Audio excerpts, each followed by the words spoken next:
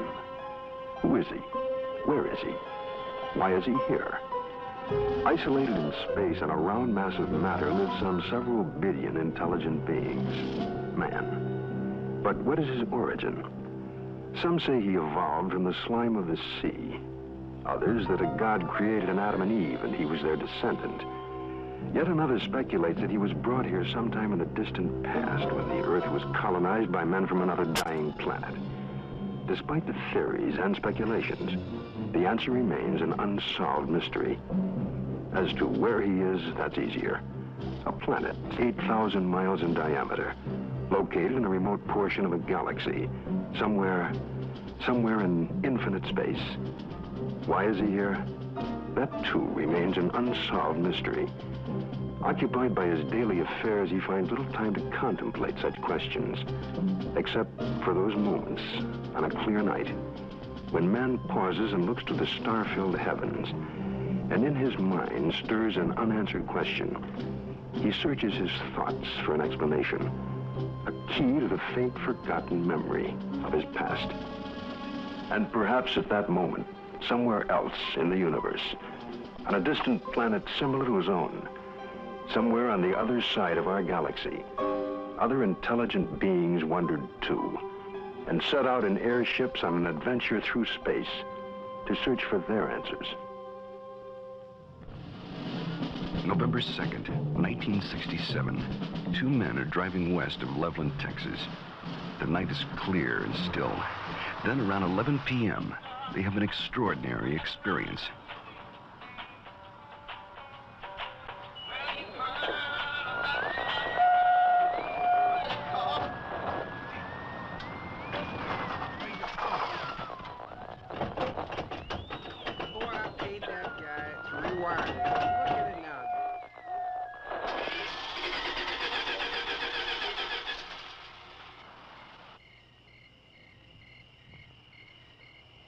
Come on, let's get out and check it.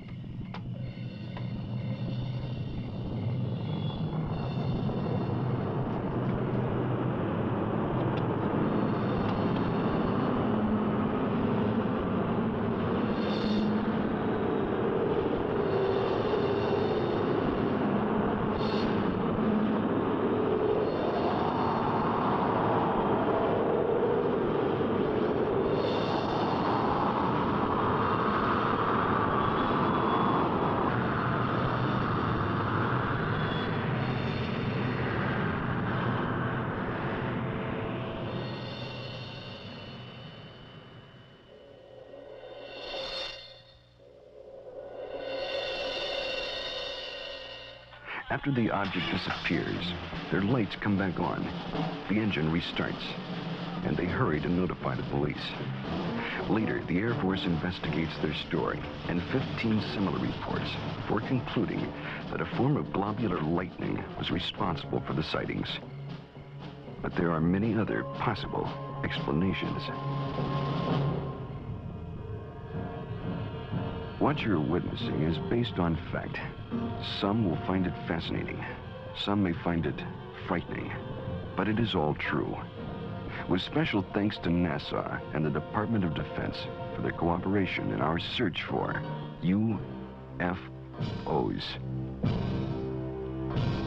It has begun.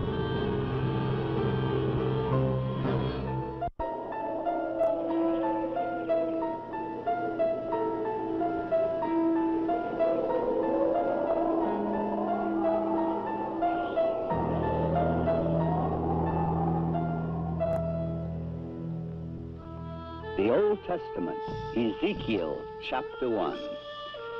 It came to pass that the heavens were opened, and I saw visions of God.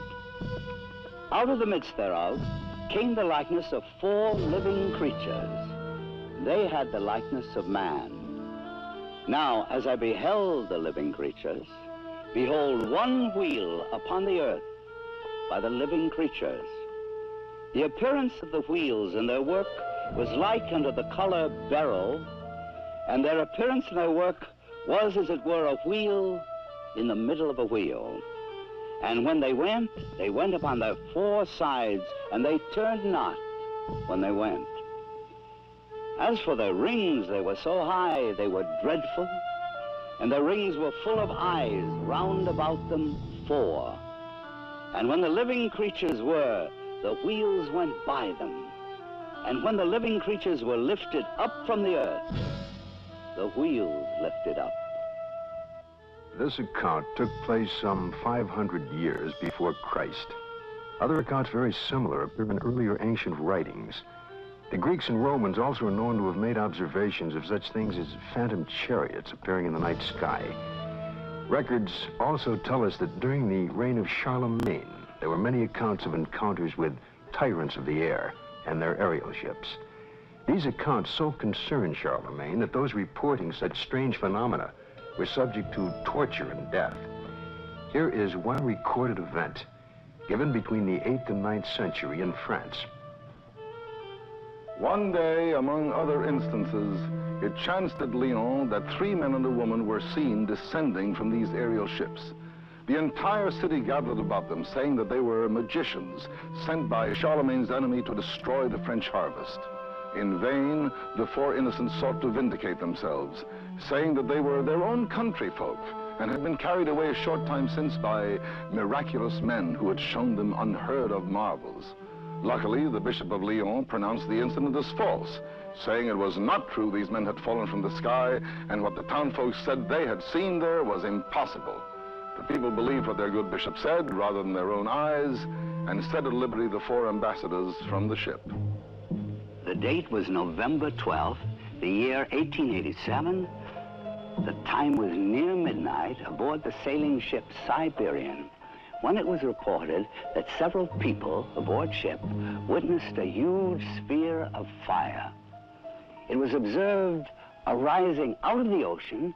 It rose to an altitude of 16 meters, then flew against the wind and came close to the ship, then dashed off toward the southeast. This sighting lasted a full 5 minutes. Within the years 1896 and 97, mysterious airships were reported all across the United States. In Oakland, California, a group of streetcar passengers reported a winged cigar that sent out a stream of bright light. The sighting spread through Colorado, Texas, Kansas, Nebraska, Iowa, and many other states, particularly in the Midwest. On April 11, 1897, Walter McCann of Rogers Park, a few miles north of Chicago, took a photograph of an airship. The New York Herald, as well as the Chicago Herald Tribune, pronounced the plates as being genuine and not a fake. Dr. Jacques Vallée, international authority on the UFO experience. The first thing I'd like to dispel is a frequent misconception that UFOs are limited to this country. Very often people ask me, how come I never hear about UFOs in other parts of the world? How come we only hear about UFOs in America? Well, UFOs are not an American phenomenon. They are a worldwide phenomenon. That's one of their most dramatic characteristics. The first major wave of sightings, and sightings tend to come in very intense series over a couple of months, over a given region of the world. The first such major wave occurred over Scandinavia in 1946.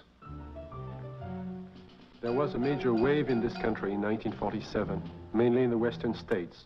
And then there have been waves in the US in 1950, 1952, and so on.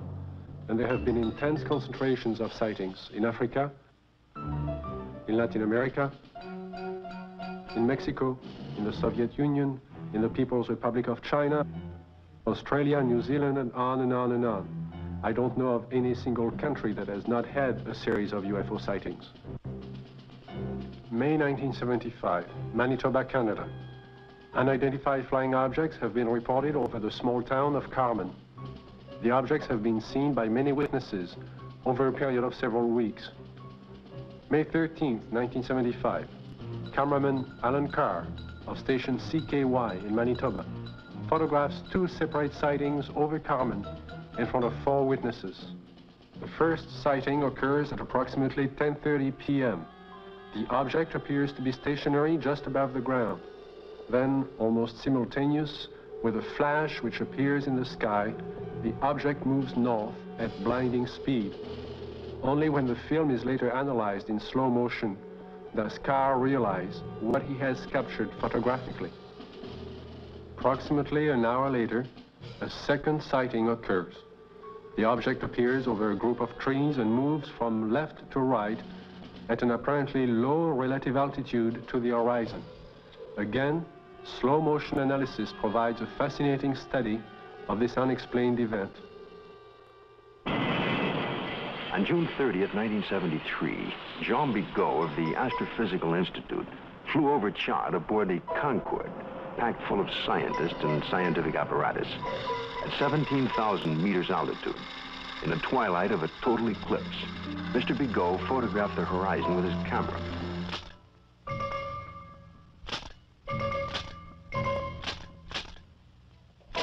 When the photo was enlarged, one of the slides showed what you're now seeing.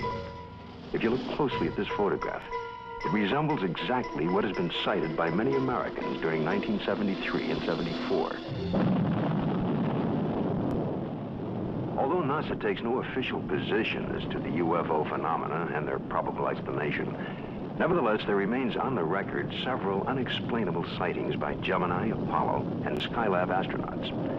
The first sighting occurred during Gemini 4 in June of 1965. Astronaut Jim McDivitt suddenly spotted a cylindrical object with arms and antenna. And when seen against the day sky, it appeared white or silvery. The object then appeared to be moving toward the craft. Suddenly, they lost sight of it. During the sighting, the astronauts were able to take these photographs and movie films of the UFO. Gemini 5, later that year, after 3 days and 5 hours into their mission, were contacted by Houston Control Center, advising the astronauts that Houston had picked up and was tracking another object, which was pacing Gemini across the entire United States. They estimated the UFO between 2,000 to 10,000 yards from the craft, and as large as the Gemini craft itself. Because of the limitations of viewing area aboard their capsule, no visual contact was made. Radar continued to track the object until they passed the Ascension Islands in the Atlantic. It then disappeared. Gemini 10 crew, Collins and Young, picked up objects traveling together in orbit. A positive identification has to date not been made. This photo was taken during the Gemini 11 flight on the 18th revolution, 27 hours and 47 minutes after liftoff. September 13th, 1966. This UFO was tracked visually and recorded on film by the crew and is truly considered unidentified by the photo interpretation experts at NASA. Perhaps the strongest and most spectacular of all the sightings took place aboard Apollo 11 on its way to the moon for the first moon landing. The ship was 1 day out, on July 16th, 1969, when they spotted an unusual object. It had a sizable dimension to it. At first, the crew thought it was the Saturn IV booster rocket and called Houston for confirmation. Houston informed them the booster in question was some 6,000 miles away. The object remains unknown. During the Skylab 3 second manned flight, on the 23rd day of 1973, at sunrise, a series of 4 exposures were made by the crew of a visually sighted unidentified flying object, or satellite, as considered by the NASA Photo Interpretation Laboratory. The Skylab crew noticed a large star-shaped object, brighter than a planet or star. They watched it for about 10 minutes. They estimated its distance as from 30 to 50 nautical miles from Skylab. It, too, remains an unknown, despite North American air defense and NASA's attempt to identify it. Among the thousands of military men in recent times who lost their lives while in the service of their country, the circumstances surrounding Captain Mantell's death are indeed extraordinary. This experienced military pilot who'd flown in the invasion in Normandy and numerous missions over the Rhine under heavy attack would take with him to his death perhaps the closest glimpse of what was thought to be a UFO. The date is January the 7th, 1948. The time is 2 o'clock in the afternoon here at the Godine Air Force Base, just outside of Louisville, Kentucky. A Kentucky state policeman calls in to report what he has sighted. It's an unusual aircraft, circular in appearance, approximately 250 to 300 feet in diameter. I'd say it's moving westwardly at a pretty good clip. Any information? Negative. I will check with our commanding officer. Instructions were given to contact nearby Wright-Patterson Air Base to see if they had any experimental aircraft up in that area. Flight test. We have no experimental aircraft in the area. The reports still continued to come in from adjoining towns. At 1:45 p.m., it happens. It's very white and looks like an umbrella. I don't know what it is. Through the binocs, it appears to have a red border at the bottom at times and a red border at the top at times. At approximately 2:30 p.m., a flight of Air Force P-51s come into view. The base commander decides to contact the flight leader, Captain Mantell. This is Godman Base Commander. Roger, Godman Tower. This is NG-869, flight leader. Over. NG-869 from Godman Tower. We have an object out south of Godman here that we were unable to identify. We'd like you to take a look for us. Roger, I will take a look for you if you give me the correct reading. Mantell moves ahead of its wingman. The tower advises the flight leader to correct his course 5 degrees to the left to 210 degrees from Godman Tower. Godman Tower, this is flight leader NG-869, Captain Mantell. Object traveling at half my speed and directly ahead of me and above, and I'm closing in to take a good look. Can you give us a description? It appears metallic and to be of tremendous size. I'm going to 20,000 feet. The other pilots level off under 15,000 feet and start down. At approximately 3:15 p.m., Godman Tower loses sight of the UFO. 5 minutes later, the report came in that Captain Mantell's plane had crashed. He was found dead. His watch had stopped at 3:10 p.m. that afternoon. What was it that caused this experienced pilot to become intrigued with an object that he would unwittingly give his life pursuing? 6 months later, a cylindrical-shaped object giving off a phosphorescent glow was to be sighted in the night sky over Robbins Air Force Base in Georgia. At 2:45 a.m., Captain C.S. Childs and First Officer J.B. Whitted were piloting a routine Eastern Airlines flight number 576 from Houston to Atlanta. When Whitted reports, we sighted an object coming toward us. This strange object had a stream of red fire coming from its tail, and I could see it was much larger than anything I had seen or read about. Childs then notices that the object had no wings supporting it. It passed us on the right side. Its speed was about 700 miles per hour. And both men get a very good look at this unusual object. It was about 100 feet long, shaped like a cigar. As it passed, they clearly saw 2 rows of windows, an upper and lower, that were large and square. During that evening, there was a third witness, the one passenger who was awake on that Eastern Airlines flight, Clarence McKelvey. I was startled, frightened. A male steward came to me and said, "I notice you've been looking out the window. Will you talk to the pilot?" And I said, "Well, of course." The pilot came down with his clipboard. He was visibly shaken. He told me that he had been a flyer in the war and had covered so many million miles of flight and had never seen anything like this before. What was it that I saw? Well, I saw this object. It was cigar-shaped. It had a row of windows. Behind them, it was lit. Out of the rear was a cherry red flame. This hair-raising experience was witnessed by 3 aircraft, a passenger, and ground observers added more corroboration.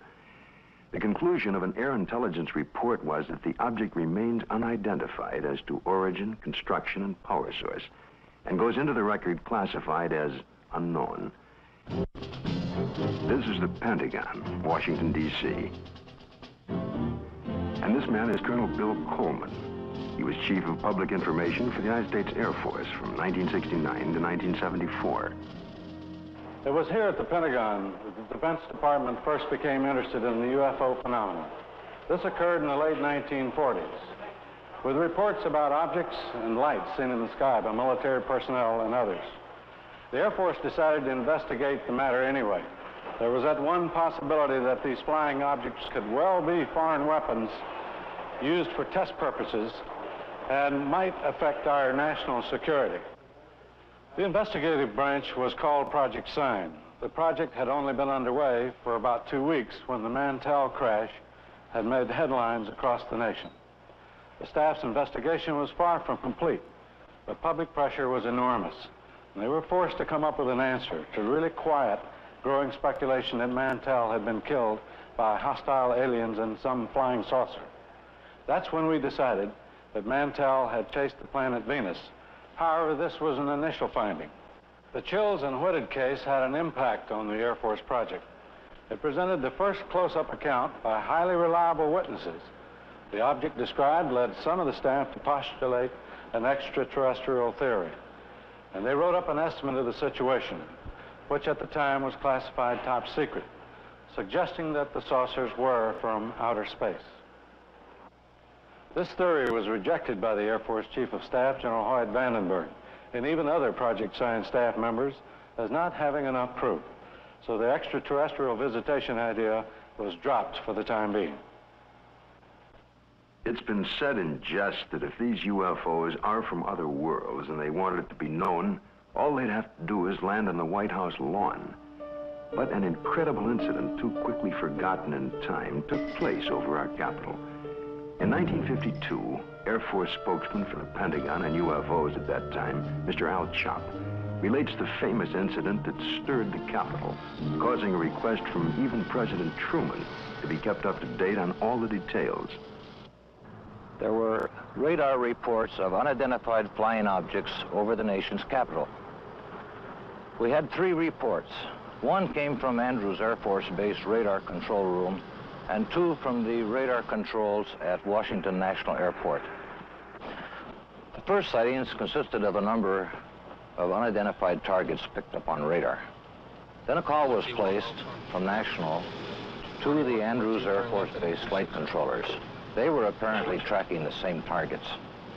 Then Andrews reported a visual observation of 3 objects that were apparently in the same position as those indicated by our radar sets.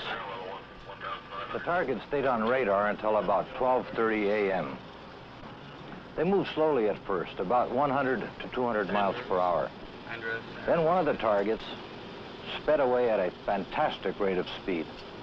It moved west from Andrews toward Riverdale. The estimated speed was 7,300 miles per hour. At this time, in the tower, we had about 7 targets on the radar scope. These unidentified objects were flying all over the city. They even violated the restricted air corridors here over the White House and over the Capitol building. The phenomena wasn't to subside. The following Saturday night, July 26th, a repeat performance unsettles the Capitol again. I was awakened the following Saturday night around midnight by a telephone call to my home in Virginia. It was the public information officer for the Federal Aviation Authority. He told me the air traffic control radars were again picking up a large number of UFOs over the Capitol area. First, they would follow a definite flight path, and then they would suddenly disappear. Others would come into view just as suddenly. I placed a phone call to the command post in the Pentagon, and I asked for an intercept. About 2:40 a.m., we got a radio call from a flight of F-94s, 2 aircraft in the flight. They also, at about that moment, appeared on our scope. And at that moment, a very frightening thing happened to us. All of our unknown traffic completely disappeared the moment those aircraft came on the scope. The flight leader called in and said, well, it doesn't look like we're going to do any good here, so we're going to go back to base. And at the very moment those aircraft disappeared, all of our unknown traffic appeared again on our scope.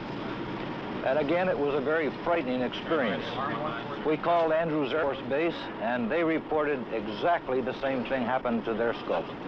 10 a.m. on the morning after the sighting, General Landry, at the request of President Truman, called intelligence to find out what was happening over Washington. It was the largest and longest press conference held in the Pentagon since World War II. General Samford headed the conference and said that he was personally satisfied that the radar scope sightings were the result of temperature inversions, which are known and account for certain blips on radar.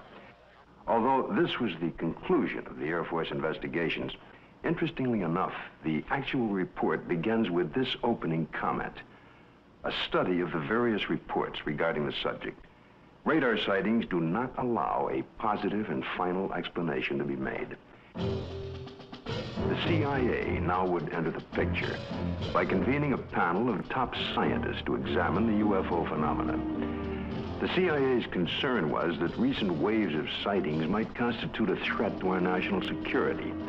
The thinking was that the enemy could exploit UFOs as a decoy in the preparation for an attack on the United States.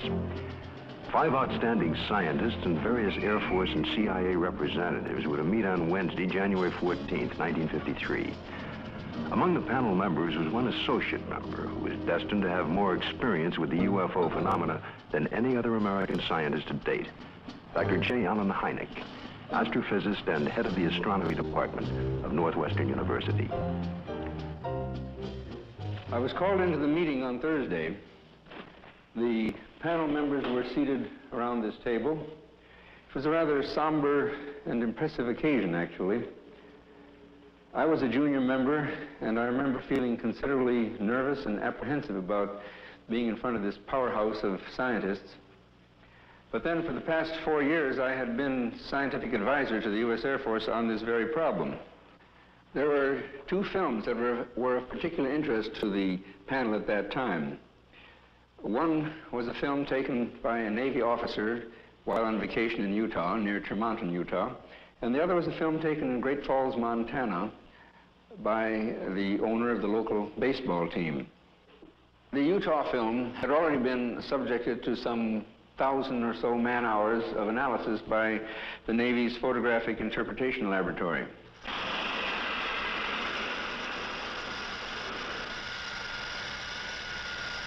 So the panel got up from their chairs and crouched around the wall to examine the films, and they asked to have the films run several times, as a matter of fact.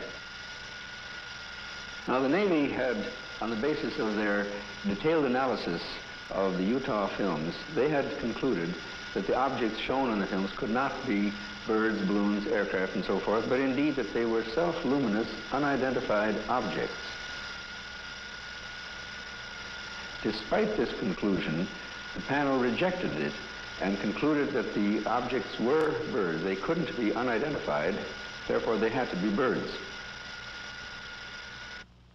I came away from the meeting and from the room with the distinct feeling, however, that the panel had deliberately moved to debunk the whole subject and not to give it the serious scientific attention which it deserved. How many times have you noticed something in the sky, something out of the ordinary, a movement or shape that suddenly catches your attention? You look more closely, and usually the thing becomes immediately recognizable. It's the moon, or a flock of birds, or a plane, usually. But just for a moment, suppose the thing you glimpsed remains unrecognizable, unidentified, without witness or proof. All you have left is a nagging sense of mystery, of uncertainty.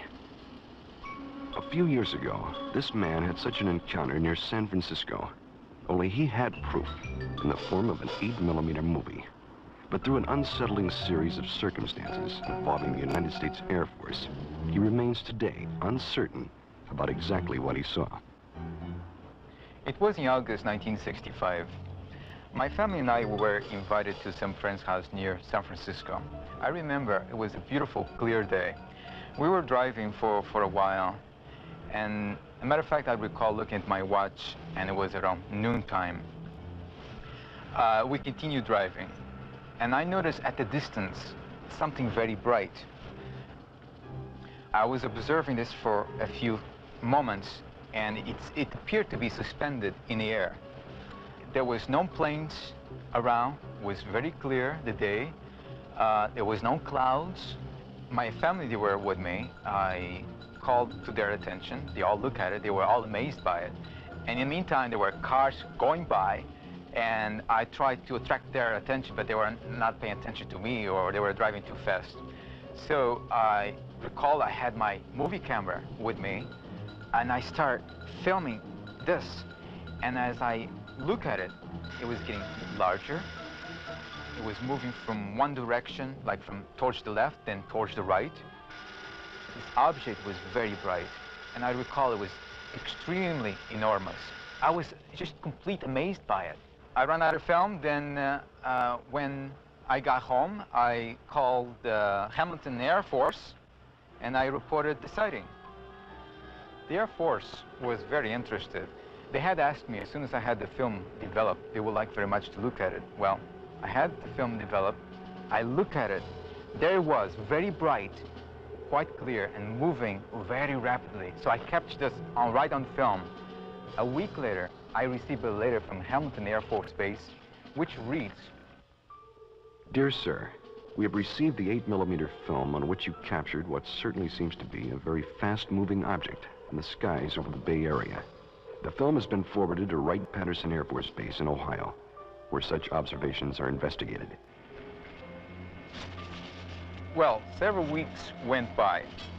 Finally, the Air Force returned my film, and I noticed immediately it was not the original film. It was not that clear, and the quality was very poor. For some reason, or good reason, the Air Force decided to make a copy. They kept the original, and I end up with a very poor copy. Close examination of the film returned to the Air Force reveals that it is, indeed, a print, and not the original. And while the print is very poor quality, we can still catch a tantalizing glimpse of something extraordinary in the skies over San Francisco. Watching it again, this time with the aid of a pointer, it's easier to spot the elusive thing. But to date, no one has been able to make a positive identification. No one except possibly the Air Force.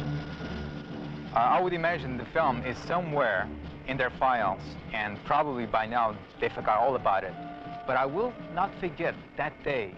The sighting itself had such profound influence in my life, because since that time, powerful, extraordinary events has happened to me, which I have no doubt are direct result of my experience. But I can't talk about it publicly. It seems the CIA was to become involved in the UFO phenomena again, in a most unusual way. A series of episodes were to take place that up until the airing of this program were not public knowledge. The events were so bizarre that it's hard to conceive they happened to individuals associated with such no-nonsense organizations as the Office of Naval Intelligence and the CIA.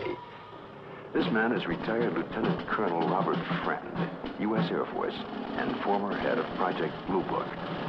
Friend, now on the management staff of Celesco Industries Incorporated, which builds and launches missiles for defense testing purposes. Friend now relates this most unusual experience. It was 1959 when I was invited to attend a briefing in the security portion of this building. It seems a retired Rear Admiral had information about a woman in Upper Maine that purported to have established contact with extraterrestrial beings. 2 naval intelligence officers were sent to investigate. The naval officers met with the woman, and she went into a trance, supposedly to establish contact with the purported extraterrestrials. And then they asked her scientific and technical questions that a woman of her education could not possibly know the answers to. Yet, as the questions were put to her, she was able to answer easily with seeming telepathic help from these purported extraterrestrials. According to the report, she indicated there was an organization, OEEV, which meant Universal Association of Planets, and that organization had a project, UNZA, meaning Earth, which was being conducted. Then an unexpected turn took place. One of the naval officers was informed by the woman that they, the extraterrestrials, were willing to answer questions directly through him, a naval commander and intelligence officer with no prior experience in telepathic communication. He took over and attempted to write down the answers to questions put to him by his fellow naval officer. The word traveled back quickly to Washington officials and a very skeptical CIA. Nevertheless, there was no reason to totally disbelieve the report of this highly respected Navy commander. Questions were put to him, such as, do you favor the government, religious group, or race? And would there be a third world war? The answer to both was no. The group then asked if they could see a spaceship, and the commander, still in a trance, told them to go to the window and they would have proof.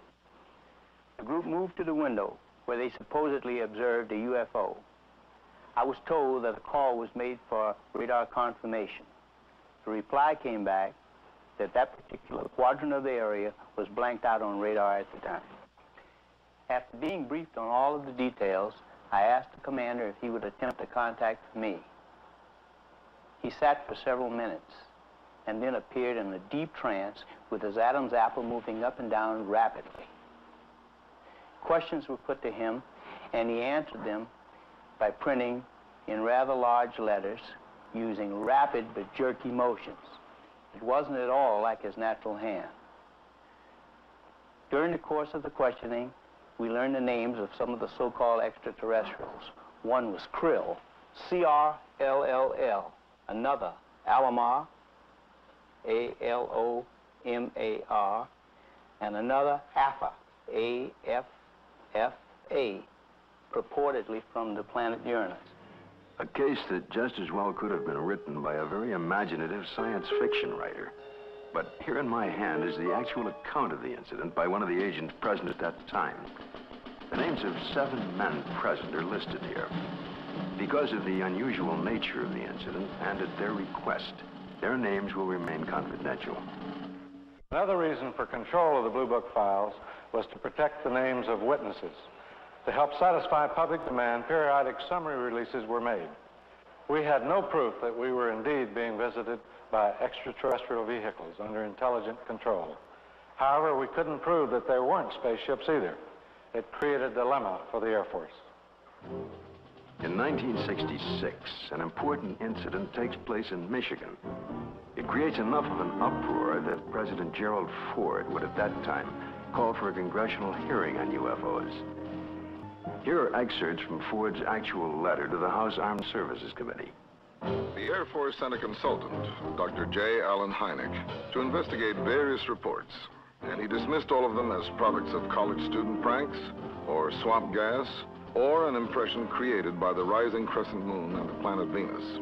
I do not agree that all of these reports can be or should be so easily explained away. I am proposing that the Science and Astronautics Committee, or the Armed Services Committee of the House, schedule hearings on the subject of UFOs and invite testimony from both the executive branch of government and some persons who claim to have seen UFOs. I think we owe it to the people to establish credibility regarding UFOs. Sincerely, Gerald R. Ford, Member of Congress. Congress acts on Ford's letter and holds an open hearing under the chairmanship of L. Mendel Rivers of the House Armed Services Committee. Only 3 persons are invited to testify. The Secretary of the Air Force, Dr. J. Allen Hynek, and Project Blue Book head at the time, Colonel Hector Quintanilla. Hector Quintanilla relates the events and reports of the unusual sighting that led up to the congressional hearing. And the other one here at Dexter. Based upon the original reports from the Sheriff's Department, it all began at 8:35 p.m. on March 20th, when Frank Manor, who used to live over there, reported to the Sheriff's office that he had seen a strange object in the swamp over there. According to the police report, the police officer, in company with the complainant, proceeded along Territorial Road until they reached Brant Road, at which time they turned left, proceeded to the end of the road, secured their vehicle, got out of the automobile, proceeded along the cornfield, keeping the trees lined to their left. Then they crossed an open field to the creek. They crossed the creek and reached this point, which was their vantage point, and observed the object. Frank Manor described the object as brown in color, quilted, with a porthole in the center, sort of flat on the bottom, cone-shaped towards the top. Two small lights, one at each end, one glowing bluish green, the other one a brilliant red, with a glow at the bottom. Well, of course, by the time I arrived, the situation was so charged with emotion that it was impossible for me to do any really serious investigating. I had to fight my way through reporters to interview the witnesses. Other sightings were reported over the area, and a solution from Dr. Hynek and Major Quintanilla seemed in the offing. Well, the pressure was mounting for an official explanation. There were more than 60 newsmen jammed in at that news conference. I gave what I thought to be at that time the only scientific explanation possible for the faint lights in the swampy area. I made the statement that it could be swamp gas, and even though I went on to emphasize that I couldn't prove it in a court of law, that was the full explanation for these sightings. Well, the press picked up the phrase, swamp gas, and rushed off to the telephones, and I was to come into a great deal of criticism over it. What was the outcome of that congressional hearing? I believe the Air Force presented its side quite openly and completely. It seemed to satisfy the members of the committee. Now a remarkable observation is to be recorded. If the facts are correct, the Air Force must now consider the possibility of beings related to UFOs. It happened in Socorro, New Mexico, here just outside of this quiet desert town. A state highway patrol officer, Lonnie Zamora, was on duty, as he had been for the past several years. A black Chevrolet was observed, speeding by the courthouse. Zamora put his highway patrol car into pursuit. Lonnie chased the car north on US 85. As he passed this hilly area, Zamora heard a roar and something caught his attention. 10 or 15 seconds pass. Lonnie then calls in to the sheriff's office. The time was about 5:45, I recall. And he said, Socorro to 1044, an accident. And then he said, I'll be 10-6 out of the car, which meant that I was going to be investigating a possible accident. And I went up this road about a half a mile, and then I stopped my car and got out and looked out, and I could see a white looking object in the distance. I thought it was an overturned car at first, but I got into my patrol car and went up closer to it. And when I started to get out of the car, I heard a big roar. As I got to it, I could see looked like a couple of coveralls hanging from a clothesline. I couldn't see what it was, but it looked like a couple of coveralls. Zamora called in. He sounded very excited. He said he watched an object lift up slowly and disappeared into the sky very fast. I went down to where the object had been, and I noticed that brush was burning in several places. The object had left 4 perpendicular impressions on the ground. I noticed several bushes were smoldering, but they felt cold to the touch. I noticed what appeared to be a couple of oval footprints on the ground. I knew Lonnie had seen something. The proof was right there.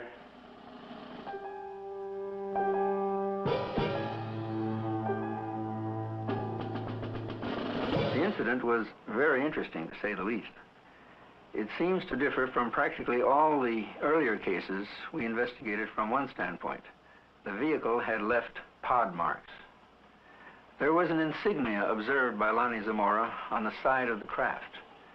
The insignia was unidentifiable, not American nor Russian. And last of all, the observation of these 2 people in some sort of suit. But what did the investigation turn up? What was the official Air Force estimation of the situation? We went over the case completely.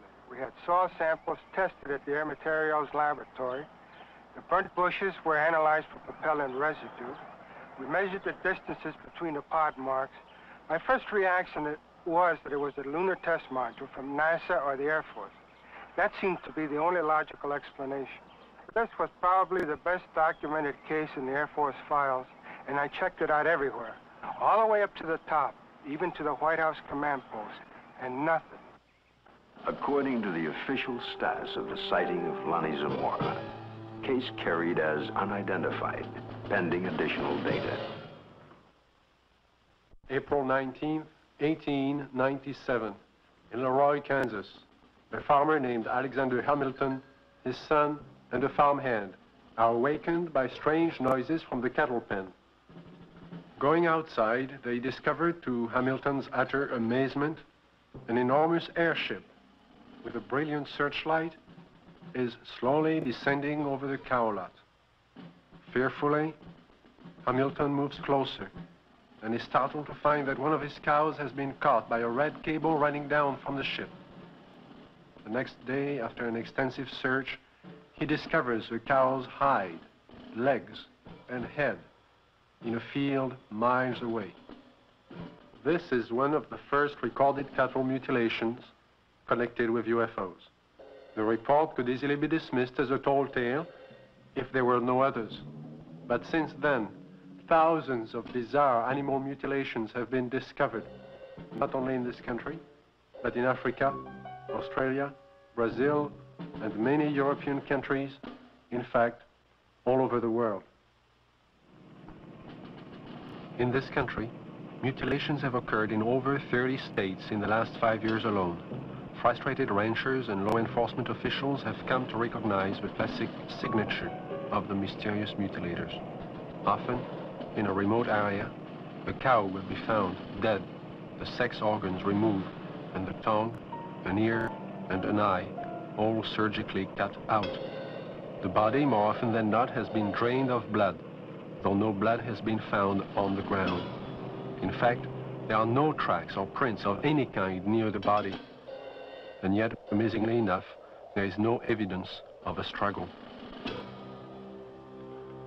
One of the first states to be hit by the mutilations was Colorado. Reporter Bill Jackson of the Sterling Advocate covered the story from the very beginning. A classic mutilation, or say 90 to 95% of the mutilations will be almost identical. Some part of the face will be gone, exposing nothing but, the jawbone. An eye will be taken, a tongue will be cut out, and an ear will be taken.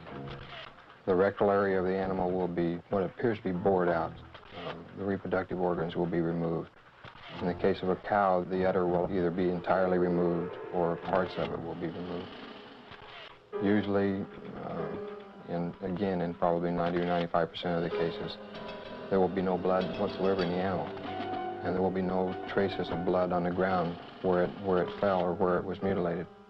All you've got is the carcass, and you've got no idea why it died, or how it died, or how it was mutilated.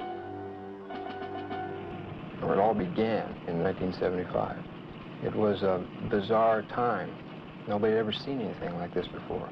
Not only did we have the mutilated dead animals on the prairie, but we also started getting the lights in the sky at night. Along that time, there were many theories that were being developed on why this was being done. The satanic cults were being blamed, dope smugglers, UFOs, a government experiment of some kind. As time went on, the situation became so widespread that people realized it couldn't be the occult or the dope smugglers, which left us two possibilities. Number one, it was being done by a government, let's say. Or number two, it was being done by UFOs. As more and more cases were reported, the Colorado Bureau of Investigation was called in. Well, our position is basically one where predators, at least our investigation determined that predators were responsible for probably 99% of the reports of mutilations. As I said, there were 203 separate reports received from this agency. But of the 203, we only received 45 tissue samples to conduct microscopic analysis on.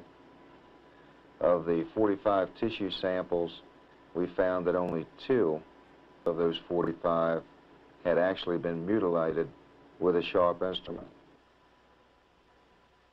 When they first started, they would send samples of these animals to the CBI, to Fort Collins, to try and determine what was the cause of their death, what was mutilating them. And 9 times out of 10 or more, the report would come back that were being caused by predators. Now, these ranchers and the sheriffs in these rural areas had been around cattle all their lives. They'd been around coyotes all their lives. And they knew that this just wasn't possible. A coyote would not do that. Predators, when they come in and start to eat, now I'm talking about 4-legged predators. They'll come in and they'll bite, and then they'll pull and they'll tear. The cuts we have, even we can't make cuts like this. We've tried this many times on dead animals with scalpels, razors, and knives, and we can't make the same cuts. We've had cattle that we've went and investigated that were, called in, and I think I have a mutilation here, and we went out and we seen it, and it was not a mutilation.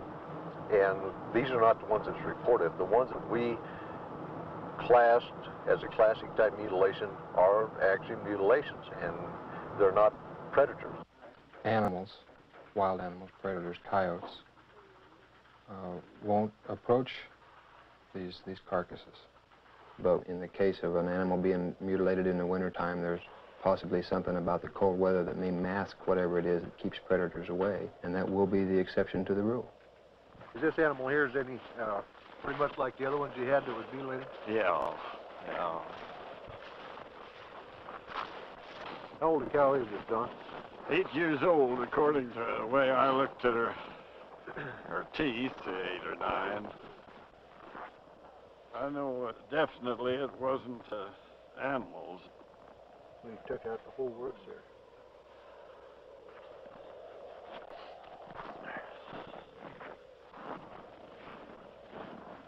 Don, now on this critter here, how this looks like a real incised wound.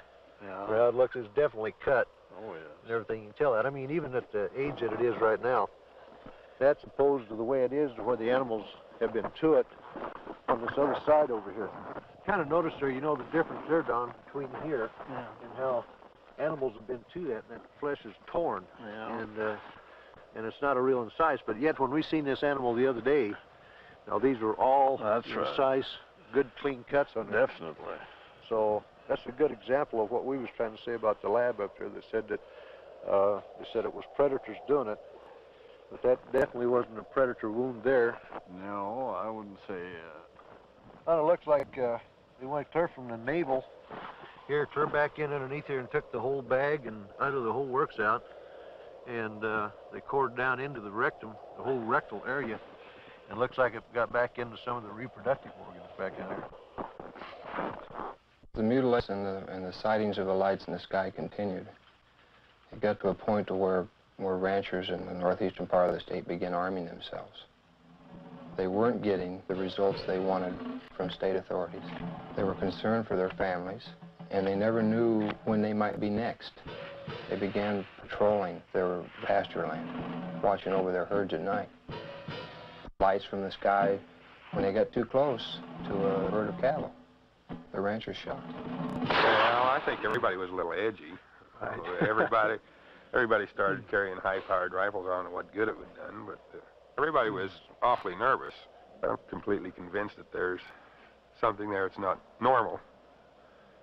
There's a lot of questions that are unanswered, I'm sure, and hopefully someday maybe somebody will figure it out. Unidentifiable lights in the sky have appeared in virtually every area of this country which has been plagued by cattle mutilations. But no explanation has been found for these strange sightings. There are some who believe that these objects in the sky are responsible for thousands of mysterious cattle deaths which continue to this day. Though state and local officials have stated their views about the mutilation mystery, surprisingly few veterinarians will speak publicly about the situation. This man is an exception. Dr. William Fitzgerald runs an animal clinic in Durango, Colorado. Because of his expertise in the field of veterinary medicine, he was asked by the sheriff's office to perform an autopsy on a mutilated cow found in a remote area of state-owned forest. This particular animal had been largely exsanguinated. The anus and about the first 4 inches of the rectum had been removed. The preputial skin and the last 2 or 3 inches of the penis had been severed flush with the body wall. The left eye had been removed, and the last 1/3 of the tongue had been cut. A portion of the lips on the left side of the animal were also sawed off, presumably to gain access to the tongue, but this makes no sense because that portion of the tongue could have been easily pulled out and cut off without that, so I don't understand that point. Reports I have heard, some that I have read subsequent to this time, indicate that people have seen mutilations that they attributed to predators. And if this was a predator, he had 2 feet and a 6-inch knife, because it was a very sharp single cut in most instances. And although not the world's leading expert, I work with knives frequently. I know what they do. I know the marks they leave. Exsanguination, the removal of blood from an animal, has been a predominant trademark of the mutilators. Few officials have found an answer to the technique used in this procedure. Dr. Fitzgerald describes what he thinks is the method. If a large bore needle is placed in the animal's jugular vein while the animal is sedated, under anesthesia, or awake if you like, somehow restrained, however, the animal's heart will function as a pump and will pump out very nearly all of its blood through that needle. As the animal's blood supply begins to diminish, a natural physiological mechanism takes over and sequesters or draws what remaining blood is left into the internal organs in the center to supply the vital organs, the liver, the heart, the brain. And it will leave the peripheral area, the skin, all of the non-vital centers, largely bloodless. So if you can successfully withdraw the major portion of an animal's blood, you can cut on that animal and there will be virtually no bleeding at all from the surface. I know that I keep coming back to this point, but the animal was apparently restrained with something other than ropes. Why, I don't know. It was apparently washed completely clean. Why, I don't know. And it was in a very remote area. Perhaps these things tie together. Perhaps whoever, whatever, performed this didn't want to be observed. I think one of my initial feelings was that somebody certainly went to an awful lot of trouble to get back into a remote area where I don't believe you'd casually know there were even cattle to do all of this. Dulce, New Mexico, similar to the plains of Colorado in its isolation, but nestled among rolling hills and small mountains, is the land of the Jicarilla Apache. Tradition is strong here. Indian women weave intricate baskets and create delicate beadwork. The men preside over tribal business and raise cattle. And here, as in Logan County, the night sky has been lit with the glow of unknown flying objects, and cattle are found mutilated. Officer Gabe Valdez of the New Mexico State Police and retired scientist Howard Burgess, who pioneered the development of Kirlian photography in this country, periodically pool their knowledge and expertise in an effort to solve the mutilation mystery. Officer Valdez describes how it all began.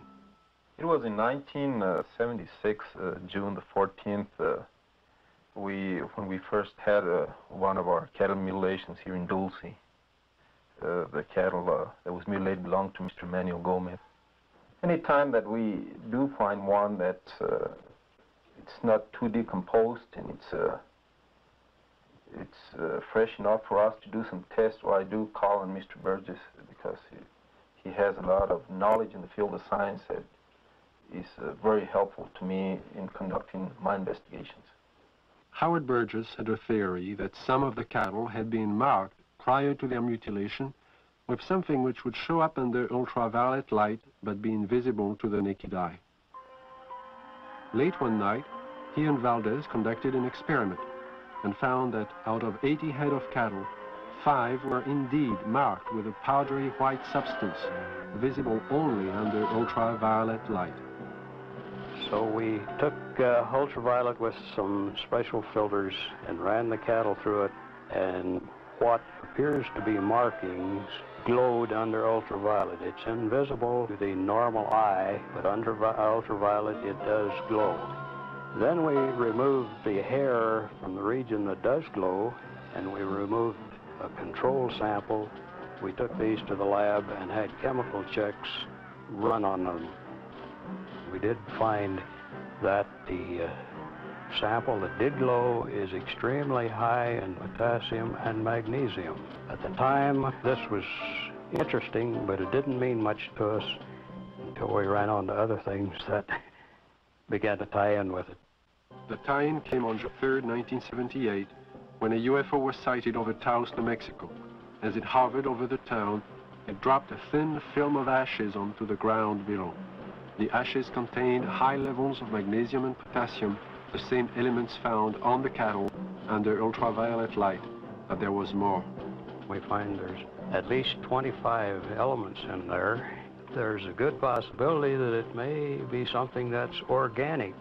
And if it is, this just opens up a real bag of worms, because anything can happen if this is an organic material that has come from one of these crafts. And this, as the people told us, directly fell from the craft that was hovering over the area. One day in 1975, Logan County Sheriff Tex Graves took his deputies into the countryside around Sterling, Colorado, determined to track the bright lights which had been skimming across the ranches and farmlands for the last several weeks. Reporter Bill Jackson describes the sequence of events. We were just getting started in this. We really didn't know what we were doing. We weren't prepared for anything like this, of course. But as time went on, we realized we couldn't catch them, so maybe we can take pictures of them and discover something that way. A year and a half later, the lights returned. The mutilations were still going on. So we arranged with the Honeywell people in Denver to borrow a 1100 millimeter Lentar lens from them. And got some high-speed recording film from Kodak. And then we sat and we waited, hoping that the lights would come back and we'd have a chance, and finally that chance came. It was a stationary object that we saw for approximately 30 to 45 minutes, and the resulting shots were interesting, to say the least.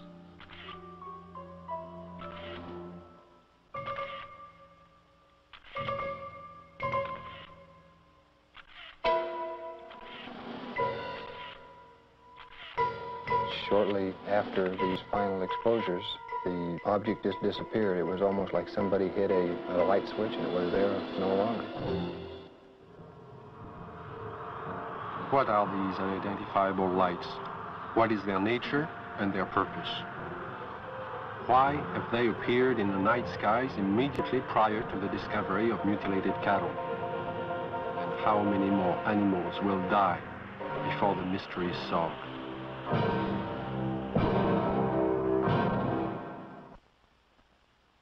In 1974, I received a call from a woman who had a strange story to tell. One night, as she and 3 friends were returning to Los Angeles from Lompoc, California, they encountered an unidentified light in the sky. Thinking at first it was a helicopter, the friends paid little attention. When the object began to fly in unusual patterns at extremely high speeds, the passengers soon realized they were dealing with something out of the ordinary. What happened next is best told in the woman's own words. Helen is a fictional name. Her real name is being withheld at her own request. I saw it come into the sky from the top of the mountain range and go straight up and do a 90-degree angle toward us, and I called it to the attention of Don, John, and Sue. And they saw it too. and it was there. I was not on dope or alcohol or anything like that. And it started doing really erratic things in the sky. It was a small white light and very easy to see. We were not mistaking anything. It came over to the car, flipped over and went around on the other side toward the other hills and came back, settled above the car. By this time, because it was so close, it was 8 lanes of freeway, at least in diameter and even a little wider, saucer-shaped, a very white, luminescent light emitted from the entirety of it. The ship stayed above us, out in front of us, about a minute or two, and we watched it, and none of us were saying a thing. And we just kept driving, and it kept staying in front of us. And then out of the perimeter of it, closest to us, came 4 white beams of light, very much like funnel-shaped, smaller at the perimeter, and they descended upon us and came around each one of our bodies. And out of each one of our bodies, we started to float into that beam of light. The best description would be molecularly being dispersed. And when I looked over at Don and Sue and John, their bodies, their legs and their bottoms are still on the car seat, and their heads and their shoulders and their chest molecules were going through the roof of the car, along with mine. We didn't lose consciousness while this happened. We were completely conscious of going through the roof. And the bottom molecules of our body were coming through too, and we were about 3.5 or 4 feet outside the car, going toward the ship, and we hit an energy field, a strong one, and remembered nothing. Next thing I did remember, we were coming back, the same process, going back into the car. It wasn't until several years later that Helen realized she had experienced more than she remembered. Mental images, which she couldn't explain, caused her to visit a specialist who put her through a memory regression. In this relaxed state, Helen recalled the evening in question and described in detail the experience of being taken aboard the UFO. I came to, and standing in front of me was a very tall man with whitish hair, kind of bronze, beautifully tan type of skin. And he had a long type of robish gown on, and he was looking at me, and very, very friendly. And he said he supposed I'd like to know what we were doing here. And I looked around, and I did want to know. There was a huge room that we were in that had a hallway off the front and a hallway off to the side. And they were round, curved hallways. The room was very light. Iridescent light radiated all over, but you didn't see a light bulb anywhere. In fact, you didn't see hardly anything except for the swivel chairs we were sitting in.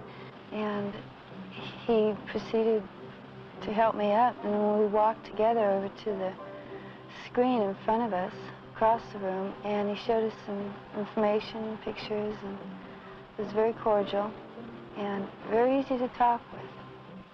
The man spoke to me in English, but concurrent with everything he said was a great deal of telepathic communication, and it was completely peaceful feeling. It all made sense. He showed us a screen with many images on it that clarified some of the things he was saying. He also said that he'd been around with the other people there for thousands of years, and that they had been picking up people and giving information to people for the use of putting it into this world, into this society, to bring about a lot of better changes. And the interesting thing was that there are some people, he indicated, who we know and read about, who were given information by him. This is what he told me. And there was no fear. That's predominant, I think, in everything. From this large room where we first came on, the man led me down into a couple other rooms. And the one that's very interesting was more or less in the center of this ship, and it was a room full of dials and full of men dressed in more form-fitting clothes, whereas the one who met me had a type of ambassadorial robes on. And these guys had more like turtlenecks and Levi's. They were still white, soft, iridescent, and very comfortable looking. And they were working. There was plenty of dials, and there was lots of screens, types of scopes there, and they were doing things very involved. None of them paid any attention to us. They kept their work. After he had taken me to these rooms, we were walking again down the hall to go back to the car. And while we were walking, I remember telling him, you know, nobody's going to believe me. And he said, he's a really nice doctor, and he goes, it doesn't matter if anybody believes you. And there was a purpose to being told these things, and what I had learned and what John and Sue had learned too had its purpose. And he was very kind and very cordial. You could meet him on the street almost and not even feel anything unusual. And then we came back to the room, and we were put back in the car the same way as we were taken out. And we just this tremendous sense of peace, and that there was a lot more going on than we had originally thought. In December of 1969, amidst great public controversy, the Condon report from the University of Colorado was finally out. In summary, they found no evidence that UFOs were a threat to the national security, and the late Dr. Condon recommended that the Air Force terminate its involvement in UFO investigations and analysis. In 1969, the Air Force officially disbanded Project Blue Book and the study of the UFO phenomenon. Conclusions of Project Blue Book were: 1, no UFO reported, investigated, and evaluated by the Air Force has ever given any indication of threat to our national security. 2, there is no evidence submitted that sightings categorized as unidentified represent technological developments or principles beyond the range of present-day scientific knowledge. And 3, there is no evidence indicating that these unidentified objects are extraterrestrial. The files of over 12,000 cases were placed into storage, but the ubiquitous UFO wasn't to be influenced by this government position. Incidents were to continue, with daily reports of flying objects finding their way into the news media. In the closing months of 1973 and early into 1974 alone, there are over 1,000 unrelated and unsolved reports of UFOs from across the United States. Delaware State News, Dover, Delaware, October the 16th, 1973. Dover. 3 women on their way to the market saw it. At the same time, the crew of the Delaware State Police helicopter saw it. 2 airline pilots flying over Dover reportedly saw it. Flight controllers at the Dover Air Force Base saw it. Southern Illinois from Carbondale, Illinois, October 18th, 1973. It didn't make any noise, Don said. It had red and green flashing lights on the front and back. Times Dispatch, Richmond, Virginia, October the 19th, 1973. It was hovering, and we parked there on U.S. Route 15 about 2 hours and watched it. Walla Walla, Washington, January 30th, 1974. Guards of the Washington State Penitentiary have spotted what appears to be the same UFO 2 mornings in a row from their tower positions at the prison. Scranton Tribune, Scranton, Pennsylvania, February the 25th, 1974. Police spot flying object. State's UFO reports are increasing. October 21st, 1978. Bass Strait, Tasmania. A pilot named Frederick Valentich disappears after reporting a strange craft hovering above him. December 12, 1978, La Chapelle, France. A 45-year-old worker riding home observes an oval object. Together with another witness, he sees the craft hover above them. December 12, 1978, Guadalajara, Mexico. 2 luminous saucer-shaped objects are reported by residents, then by a police officer. December 16, 1978, Palermo, Italy. A bank clerk spots a disc of light and alerts the police, who take several photographs. January 2nd, 1979, Wellington, New Zealand. A veteran pilot and a newsman film 7 objects. January 4th, 1979, Jerusalem. Police on duty see 3 mysterious objects at high altitude. January 5th, 1979, Johannesburg, South Africa. A woman and her son report seeing half a dozen occupants in front of a brightly colored craft on a lonely country road. Ordinary people are seeing something all over the globe. But what have the experts seen? NORAD and the Air Force do have extremely sophisticated equipment, and by use of the phased array radar facility, surveillance is maintained on objects in space. But the system is only designed to track things like rockets, satellites, and man-made debris, objects with specific trajectories and which hold an orbital or flight velocity of approximately 4.8 nautical miles per second. This system is designed to discriminate between objects in space.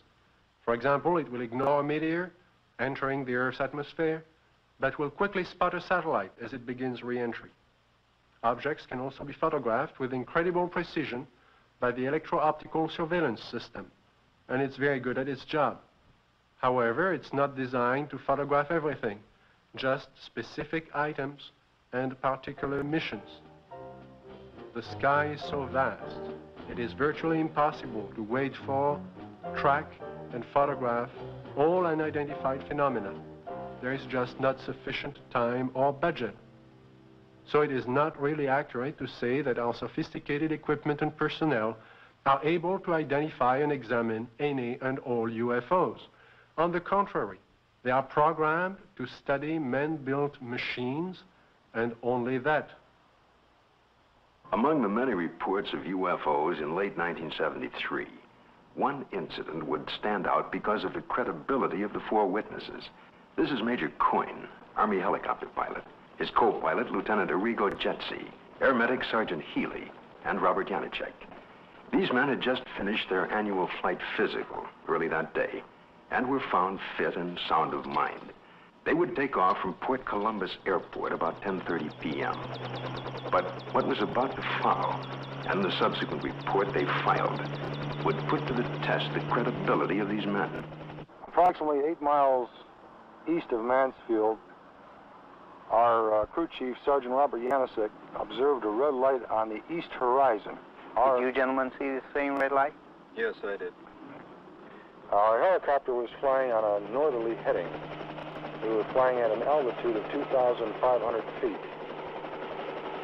He indicated that the light seemed to be pacing the helicopter, moving along in a parallel direction with our aircraft. Which direction from the helicopter was the at? Moving, it was to our right, to the right side of the helicopter, and it was moving with us as we were heading north towards Cleveland. And at this time, he indicated that the light changed its direction, was coming directly at the helicopter at the same altitude. And as the helicopter was maintaining a speed of 90 knots, the object came at a terrific speed from the horizon. We estimated 15 miles. Visibility was reported 15 miles that night. Did you gentlemen see the object at this time, after it had been pointed out by the sergeant? No, not at that time. I was flying left seat or co-pilot, and visibility from that seat from an object approaching from the right is rather limited. So I was having a difficulty seeing the object. And it was for that reason that Major Coyne did take the aircraft or the controls from me. I grabbed the controls from Lieutenant Jetsi because I thought it was going to hit us. I braced for impact. With that, I pushed the collective down to get the helicopter to start to descend. I then looked at the altimeter. It was showing 1,700 feet, and we were descending 1,000 feet a minute. The helicopter began to descend, and as this object came at the helicopter, it seemed to descend with the helicopter. When the helicopter went down, the object came down, but it still came directly at our broadside, as if to hit the helicopter from the right side. Did anyone else see the object at this time? Yes, I was watching it come on out of the east horizon. And the only thing I felt was when the skipper took over the controls and we started to auto-rotate down, and I'd never been involved in a mid-air collision, so I was just watching this thing come at us. And it was at this time a light came, swung 90 degrees from the UFO towards the helicopter, and it came in through the front of the plexiglass, and the entire cabin inside turned green from the light. It was a pyramid-shaped type light that beamed down and came through the front of the helicopter. How long was your aircraft bathed in this beam? The light that came into the cockpit apparently lasted only for a few seconds, but it was enough time that I observed the red instrument panel lights utilized for night flying to be absorbed by the green light. Was it possible for you to determine the outline of this object against the star background? Yes, sir. It was a cigar-shaped object, like a symmetrical airfoil with the dome on it. It was a solid object. It was a metallic structure to it.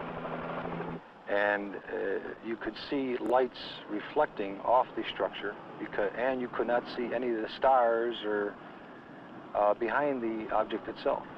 Well, while all this was going on, what was the attitude of the helicopter? Apparently, when we were supposed to be descending at 2,000 feet a minute at 100 knots, we were climbing at 1,000 feet a minute with the controls still established for a descent. And we went from 1,700 feet up to 3,500 feet and topped out at 3,800 feet. I would like to stress one important fact, and that is there is approximately 20 years of Army aviation experience between the 4 men on board the helicopter that night. We have been trained to follow procedures and regulations in reporting incidences, regardless of how they're accepted. And we try to follow those procedures. And we reported the incident as it occurred and have avoided any speculation on the subject. While our government's official position is not to speculate on this subject, we can choose to let our minds explore other possibilities, to use our imaginations. For if we consider that astroscientists agree on one point, that the possibility of life elsewhere is not only quite probable, some feel it is there without a doubt. Let us suppose then that these objects are real space vehicles, extraterrestrial in origin, and not an illusion of the mind. Perhaps we can begin to accept such ideas as various reported UFO shapes and configurations by looking at our own aviation history. We have, in 71 years, devised dozens of aircraft shapes, from propeller-driven biplanes to lunar modules to date.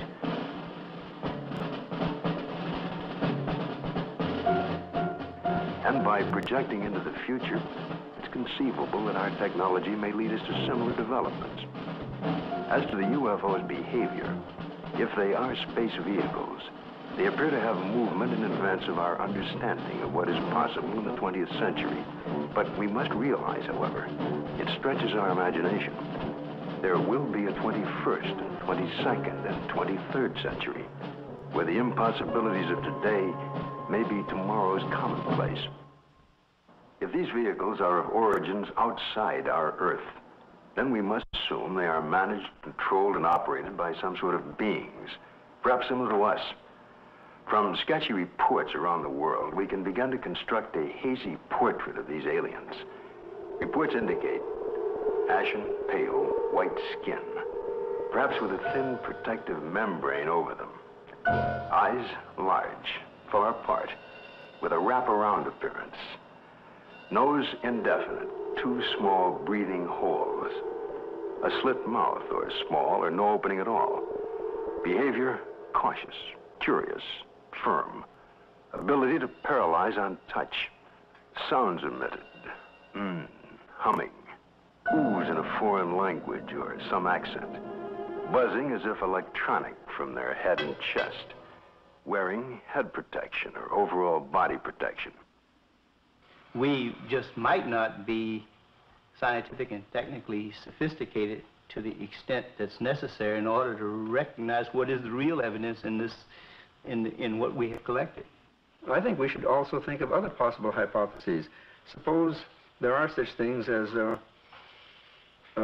interlocking universes, where forms of matter which don't mesh with ours except under strange conditions.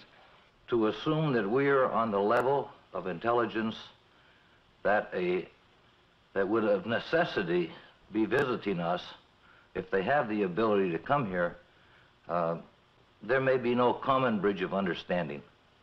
There may be attempts at communication and we don't recognize it as communication.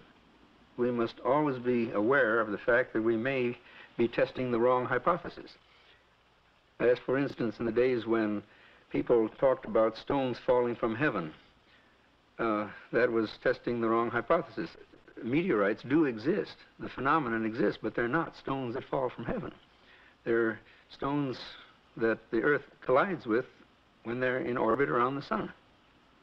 It's arrogant, egocentric, egotistical for us to think that we are the highest intelligences in the universe. I think that's completely preposterous.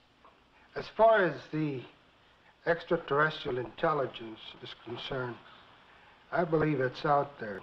We have not been able to come up with a logical explanation. At least our scientists have not. The only plausible explanation that would explain all of these sightings is the theory that these could be intelligently controlled vehicles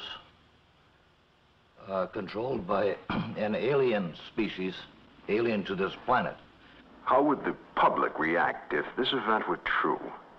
To find the answer, Dr. Leon Festinger of the New School for Social Research consulted a number of prominent social psychologists from several universities across the United States. You must realize that social scientists can only make educated guesses about reactions to such a new and startling event. But nevertheless, certain behavior can be predicted. Dr. Aronson of the University of Texas points out that many people already have strong beliefs about the existence or non-existence of extraterrestrial beings and are committed to these beliefs.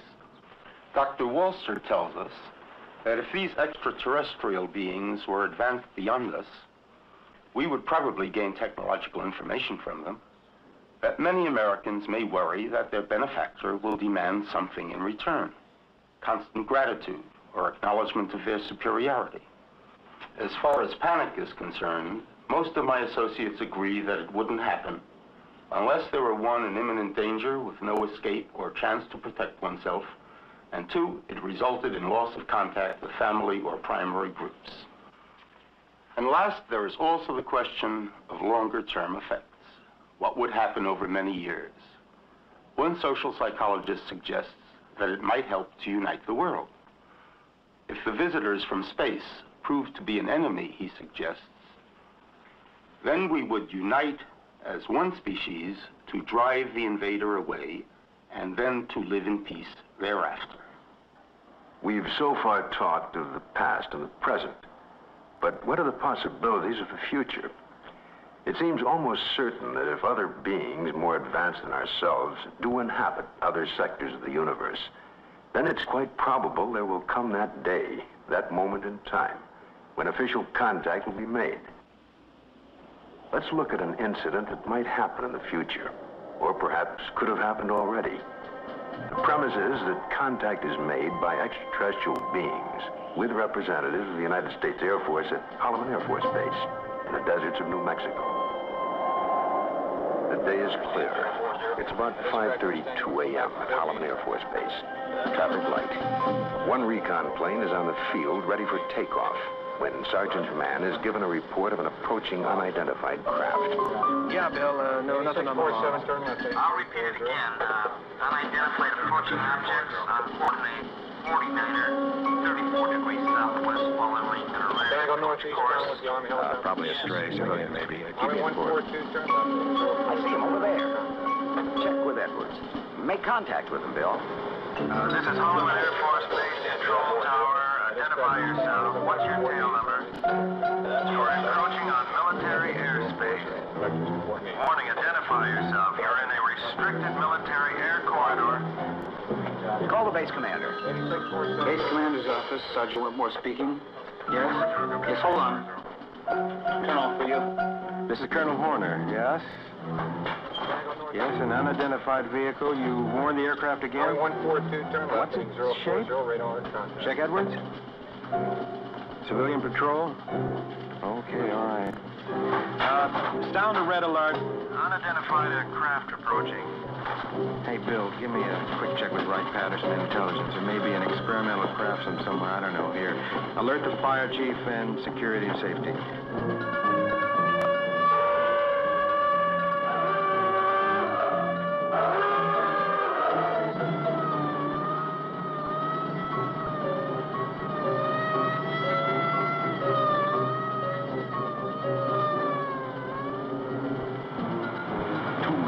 Interceptors are dispatched to escort the unidentified crafts out of the area.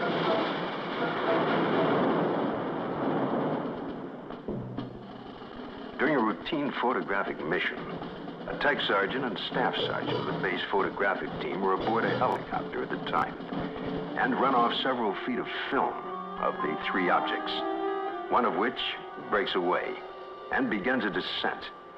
A second high-speed camera crew on the ground runs off approximately 600 feet.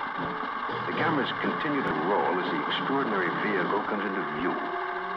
It hovers, almost silently, about 10 feet off the ground for nearly a minute and yaws like a ship at anchor, then sets down on 3 extension pads. The commander and 2 officers, along with 2 base Air Force scientists, arrive and wait apprehensively. A panel slides open on the side of the craft. Stepping forward, 1, then 2, and a third, what appear to be men dressed in tight-fitting jumpsuits, perhaps short by our standards, with an odd blue-gray complexion, eyes set far apart, a large pronounced nose. They wear a headpiece that resembles a rope-like design. The commander and the 2 scientists step forward to greet the visitors. Arrangements are made by some sort of communication, and the group quickly retires to an inner office in the King 1 area. Left behind stand a stunned group of military personnel. Who the visitors are, where they're from, and what they want is unknown.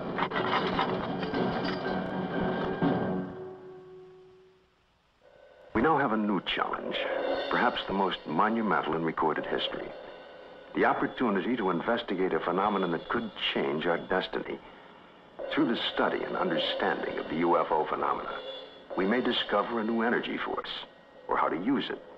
Or it could lead to an understanding of our relationship to life throughout the universe. And if there are beings from distant advanced societies, we may be privileged to see a revelation, a look at ourselves 1,000 years in the future. And perhaps at this very moment, located in another galaxy, somewhere in infinite space, other beings raise similar questions and discuss the possibilities of life outside their planet, and talk about Earth as part of their plans for the near future.